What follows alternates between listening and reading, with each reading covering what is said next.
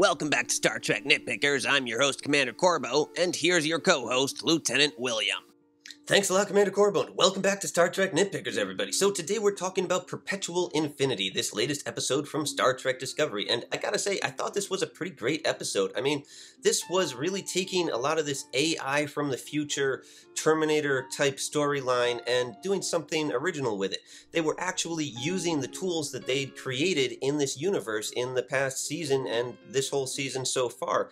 They were taking this hologram communication technology and showing us what an AI from the future would do with it. And they took it a step further in this episode, actually, and that was probably my favorite thing about this episode, what happened with Leland. I mean, that added so much tension to the whole episode, and it was great wondering if anybody was going to figure out what was going on before it was too late. Yeah, I thought the drama built in this episode in a great way. It was one of the things that really worked about this one for me. There were some things that didn't work about it for me, but I'm going to get to those in a second. I want to talk about the signals, guys, the signals that have been leading them to the Red Angel. It seemed like the Red Angel sent these signals, but now there's this possibility that the Red Angel knows nothing about them. And it seems like, I don't know, it seems to me that maybe the Red Angel is lying about that. I kind of got that feeling. Maybe there's some sort of a weird time traveler's secret involved in all of this, where she's actually going through some secret plan that she can't divulge to, you know, what we think of as the people in the present. Anyways, guys, yeah, there were a lot of cool things going on in this episode, and I really liked Sonia San, who's playing Michael Burnham's mom. I thought she was better in the jaded, futuristic side of the character than in the happy-go-lucky side that we see at first.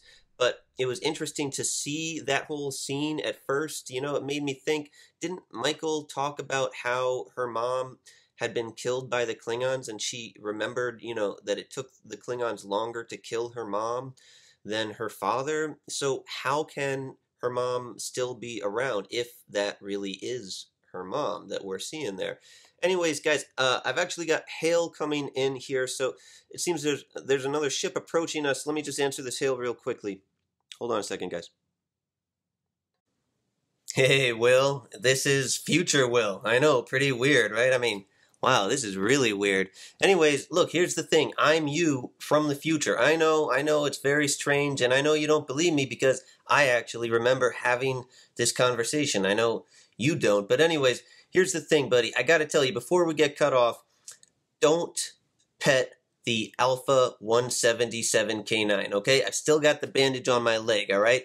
And, you know, if you don't pet it, I won't have the bandage on my leg. I know it seems strange. You know, I actually meant to come back in time to a point where you had just disappeared. You see, there's a time anomaly that's forming all around you right now. I know your sensors haven't picked it up yet, but it's going to pull you in, and you're going on a wild space-time adventure, my friend. It's going to be a blast. But here's the other thing I got to tell you. Really, this is more important than the Alpha K9. This is really important. The Klingon is not bluffing, okay? I can't repeat that enough. The Klingon is not bluffing, Will, okay? You got to remember that. That's the main reason I hailed you here. Hold on. I'm actually getting a hail myself, and you know what? I got to answer this, but you know, I'm going to be back to you in a second. Hold on a second here. Hey, future Will. Wow, cool, weird. This is future Will, all right? I'm you from the farther future. So listen, buddy, you forgot to tell past Will to remember not to eat the Klingon gah when he goes on his trip into the future. All right? Come on, you got to remember to tell past Will not to eat the Klingon gah, okay, buddy? Oh, yeah, it turns out they really do serve it alive. Okay, so listen, Will, don't eat the gah. That's true. You don't have Captain Picard's stomach, buddy. Just don't try the gah, all right? It's a bad scene. Ugh, yeah, I still get sick to my stomach just thinking about it. I don't think we want to mess with the timeline too much, you know what I mean? Of course you do, you're me, right? Relax, I doubt we can really change anything anyways. Hey, where'd you get those sunglasses? Oh, hold on, I got a hail coming in here, hold on a second. Yeah, I'm sure you're right. Anyway, Will, don't eat the gah. Don't, don't try to pet the Alpha 177K9. And, really, The Klingon is not bluffing. Just remember that and you'll be okay. You'll have a great time. Oh, also, let's see, you forgot to mention that you think the way Control, the AI from the future in this Discovery episode, you think the way that it's using the holographic communication technology to impersonate people might be the reason that that technology goes out of use by the time Captain Kirk becomes captain of the Enterprise. You got to put that in this video. It's a good little gem to put in there. Oh, that's just ridiculous. I mean, look, I don't know who you are, if you're some sort of a weird Romulan-made clone of me or something, but please just get off this frequency. We're trying to do a review here, okay? So please, no more interruptions from the crazies, all right? We're trying to do a YouTube channel here. Anyways, so guys, yeah, back to this episode, Perpetual Infinity. Leland's plan. Didn't it just seem a little bit cockeyed? I mean, sure, maybe, you know, of course that wasn't really Leland, but it seems to me like Giorgio and Tyler should have realized this plan doesn't make any sense in the first place. If you're trying to prevent information from getting into the wrong hands, it doesn't make sense to make a copy of it. It makes sense to go along with what Pike's trying to do, just destroy it. So that was a little bit strange to me that Tyler's going along with that at all. I know eventually he says, hey, you know, this doesn't make any sense, but gee, it takes him a while to put that all together. So that seemed a little bit strange to me. Also, guys, I'm going to nitpick this. The whole thing about why Spock has a special connection to Dr. Burnham, it just doesn't really work for me. It seems a little bit forced, a little bit like they're saying, well, we really wanted to work Spock into this, and we didn't really have a great explanation. We couldn't find anything logical, so we just kind of did the best that we could, and it, like, almost sort of works, but, I mean, come on. Spock is a very unique and original guy, but he's the only person throughout all of time and space who could communicate with the Red Angel. That just seems a little bit too much to me. I can't really deal with that, guys. Also, if the Red Angel knows all of this stuff about Burnham's whole life after the Klingon attack, then why didn't she know that it was a trap that they were setting up to catch her in? That just doesn't make sense, does it? I mean, she knows all of these little details. She was there for this and that event in Burnham's life growing up, but she just somehow sort of missed out on the plan to deceive her and trick her into this little bubble that they end up trapping her in. That's just that's a little bit hard for me to buy. Hey, Commander Corbo, I just wanted to check with you real quick. There aren't any time anomalies in the area, are there? Can you just scan for that real quickly? Yeah, small one.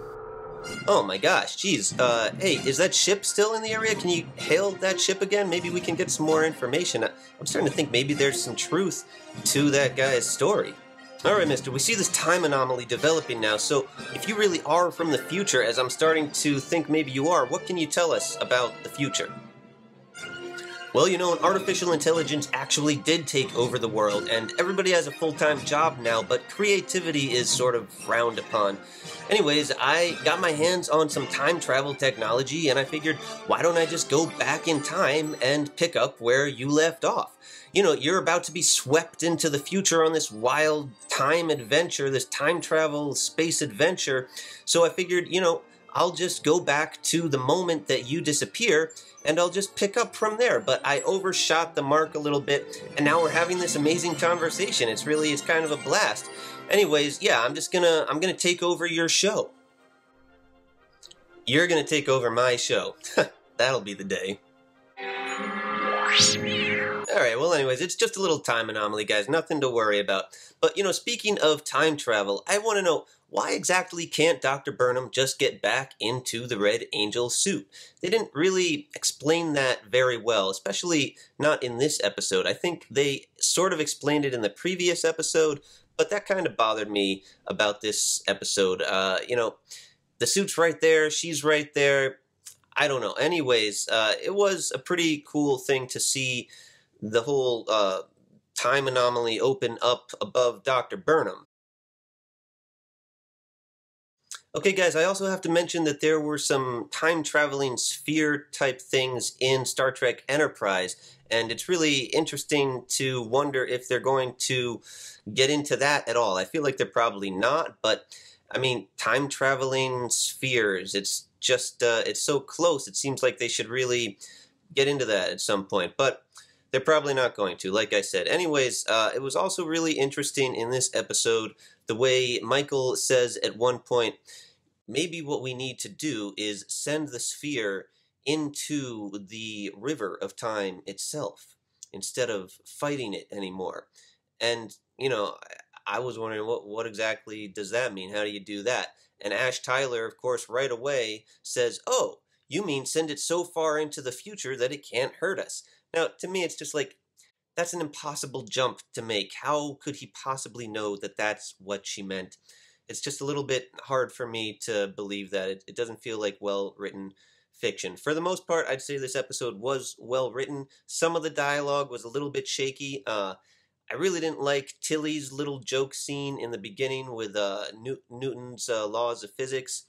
It seems like every episode now they have to have Tilly go on and interrupt or, start talking when it's just incredibly inappropriate. And, I'd say the theme of this episode really was time and the inescapability of time. And here we have this very time-sensitive issue. They're trying to save all sentient life in the known and unknown universe. And Tilly's like, oh yeah, I'll just start rattling on about Newton's laws and which one's my favorite. And Saru has to interrupt her and just, keep going with the important conversation with the captain. She's interrupting the captain. So it just seemed like, come on, guys, this isn't funny. It's not working. Why every episode do we have to do this? Also, guys, I just want to point out that this whole thing about the AI can't evolve unless it can get to the sphere technology, the sphere archive, that just doesn't really make a lot of sense. I mean, evolution is something that all life is constantly doing. You can't escape it, just like you can't escape time. And the thought of something not being able to evolve without getting some random thing, it's ridiculous. Evolution is something that happens when it needs to happen. And, they just never seem to really understand what evolution is, the writers on Star Trek, on any of the Star Trek shows. I've done a couple of episodes about this before. There was a terrible Voyager episode. There's just tons of episodes where they just mix up what the notion of evolution is with sort of metaphors involving what evolution is. And, it's all well and good to work metaphors into the story and everything, but when it just starts to get so loose that it doesn't make a lot of sense, I mean, this AI, if it's alive, it will evolve as the situations that it finds itself in require. But it's also sort of ridiculous to think of a singular organism evolving, although it is true that the cells on an organism are evolving. And, there's all these different levels to evolution. But, we're talking about one AI. Is it reproducing with other AI? There's so many questions about this AI. It is kind of a lot like Terminator, guys, but of course Terminator was a lot like a lot of things that came before it. A lot of science fiction novels, such as the work of Philip K. Dick, among others, like I was talking about in my last video. Anyways, guys, it's kind of like the, chords for a blues song, a blues progression in music. It's okay if the same artist, or if different artists use the same blues progression. It's, something that you can put your own touch on, and that's really the question. If you put your own touch into it, if you're telling your own story with this idea, with these ideas and these concepts, or if you're just repeating somebody else and just regurgitating something that's already been seen or heard before. There's an element of improv to playing the blues, and there's an element of creating your own thing, even if you're working with a larger structure or sort of skeleton that's been worked with before in science fiction.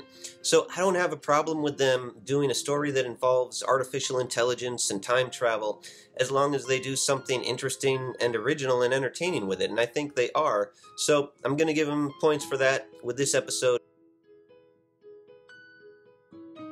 I'm going to ask everybody to please subscribe. If you haven't subscribed already, you know, we've recently passed 800 subscribers, which is totally awesome, and we're going for 1,000 subscribers now. So please remember to share this video with your friends and enemies, and please subscribe.